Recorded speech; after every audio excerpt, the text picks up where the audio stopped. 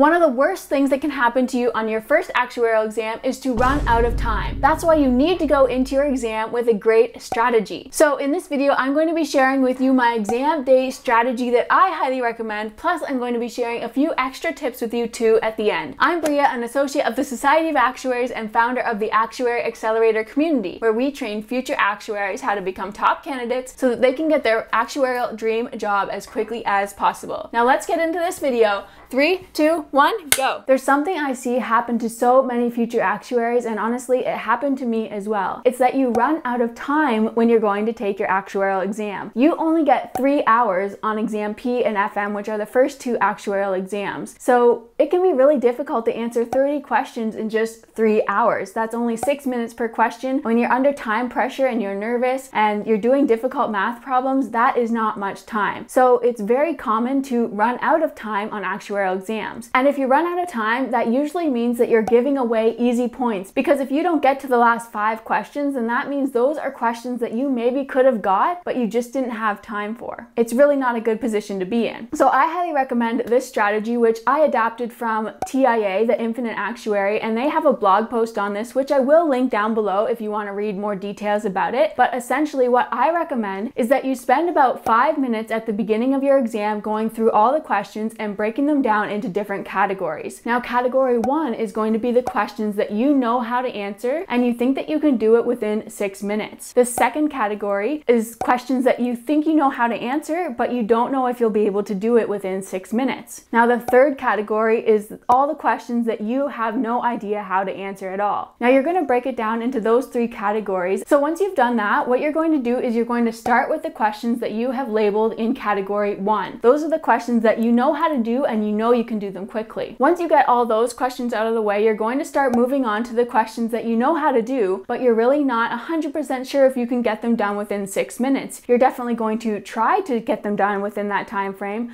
but you might not be able to. Hopefully, by going through the questions in category 1 first, you've been able to answer some of those in less than 6 minutes, so you have a little bit of extra time to dedicate to these questions that you have marked into category 2. Okay, after that, you're going to move on to category 3. Those are the most difficult questions, and honestly, since you don't know how to solve those ones, you might end up guessing on those. Hopefully there's not very many in that category. If you go through your exam with this type of a strategy, it means that you're leaving those difficult questions that you don't know how to do, you're leaving them to the end. So it's really not a big deal or a loss of points for you if you don't get to them, because you probably didn't know how to answer them anyway. That's much better than just going into the exam and answering every question in order, because if you leave 5 questions at the end that you know how to answer but you don't get to them, that means that you're leaving points on the table, and you don't want to do that. Leave the most difficult questions for the end, just in case you don't end up having time for them. Okay, I do have a few more tips for you, but if this video has been helpful for you so far, could you please give it a thumbs up to let me know, and also so that it can spread to more future actuaries that need to know how to pass actuarial exams.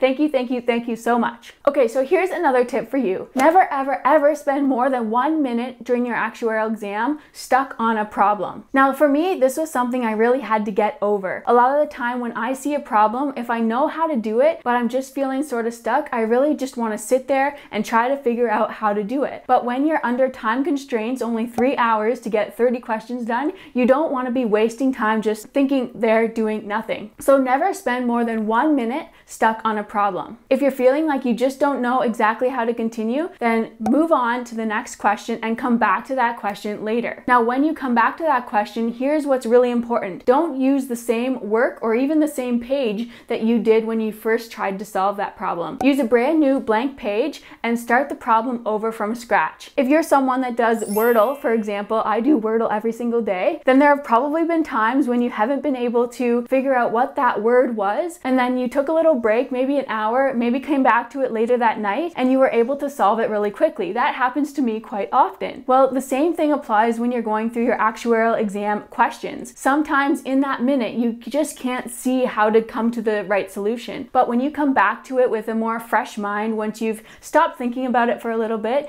you can get it really quickly. So make sure you're not using your old work and you're coming back to a clean page when you try this question again. This also applies if you end up getting to an answer on a question, but that answer isn't one of the multiple choice questions available. It's also a great time time to come back to that question later with a fresh mind, blank sheet of paper, try the question from scratch again without looking at your previous work, and a lot of the time you'll be able to get a completely different answer, but this time the right answer. And then one more quick tip for you is to do your actuarial exams in different locations when you're practicing. So hopefully you already know that it's really important to do practice exams while you're preparing for the real actuarial exam. So what I found really helpful was to do practice exams in different locations. Sometimes I would go to a coffee shop, sometimes to a library, sometimes I would do them at home, sometimes I would do them at school, sometimes I would do them in a meeting room at work. There are so many different places that you can do a practice exam, but making sure that you do exams in different locations is going to really help you get comfortable doing exams in different locations. That means that when you go to take your exam in the test center, it's going to help reduce your nerves a little bit because you're already accustomed to doing exams in different locations. A mistake I made when I was studying for my first exam was to just do my practice exams at home. And then I found that when I went to actually do the real exam, I was really nervous because I had never done an exam that was outside my comfort zone of my home. So try to take at least 5 practice exams in different areas in your community so that you are able to really reduce your nerves on exam day and you get comfortable taking exams out of your comfort zone. Okay, now last week I released a video about when to take your first actuarial exam and which exam to take first. So if you don't know the answers to those questions,